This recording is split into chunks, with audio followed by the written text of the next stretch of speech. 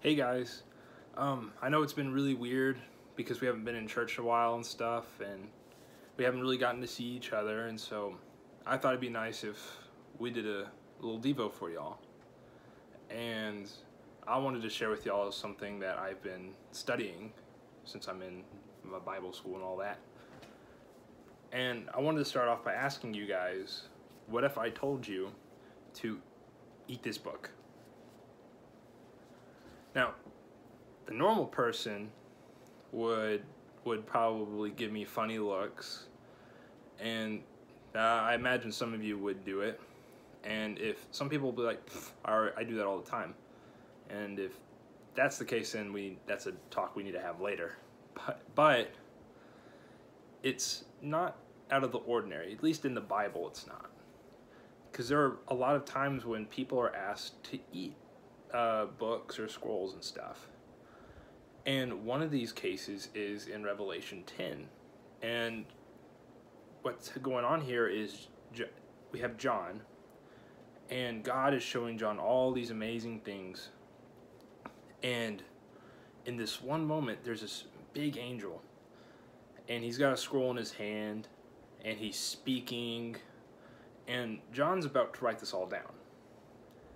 And the angel's like, no, do not write it down. Here. And he hands John the scroll, and he goes, John, I want you to take this scroll, and I want you to eat it. So it still sounds strange, but there is an important purpose behind John being asked to do that. And so, what does it mean? Well, I'll try to make it in a way that is easy to understand. Let's say I have a pizza. Yeah, right here, pizza. And I can study the pizza all I want. I can know how many pepperonis are on it. I can know exactly how much sauce is on it. I can know the diameter, circumference of the pizza and all that. But if I'm not eating the pizza, then I'm missing out the whole point of why I have the pizza in the first place. In the Bible is a lot like that. We can know how many pages are in it, and we can look at the words all we want. But if we're not truly digesting what this is telling us, then we are missing the point. And there's a story that I found in the book I'm studying called Eat This Book. And this guy named Eugene Peterson was talking about when he was younger. And he was really into running. He'd get ready for marathons, he'd run all the time, he'd have all these magazines and books about running because he was so invested in it. And one day he pulled his hamstring. I don't know how long he was out for, but it was for a pretty significant amount of time. And what happened was the more time passed and he wasn't running, the less he got invested into these running books. And he realized that because he wasn't doing all the running, he wasn't as invested in all the readings as he was before.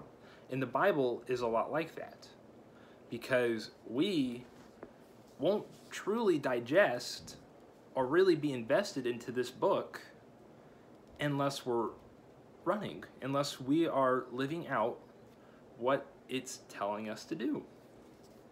And the same guy and was talking about this lady that he was talking to, and this lady just could not understand the Bible.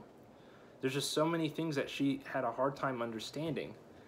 And eventually one of his friends was just like, listen, you can't just keep reading this and expect to understand it. If you want to understand this, you got to go out there and live it.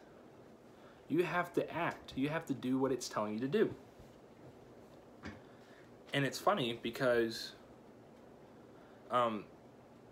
there's this in Israel.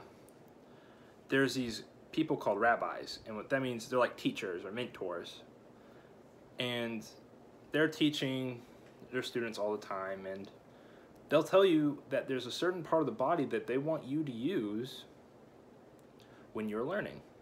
It's not your ears. It's not your eyes, or your mouth, or your nose. Which I don't know why you'd use your nose, but that also could be something we talk about later. But they say the best part of your body to use to learn, for them at least, is the feet. What that means is they want you to learn by following.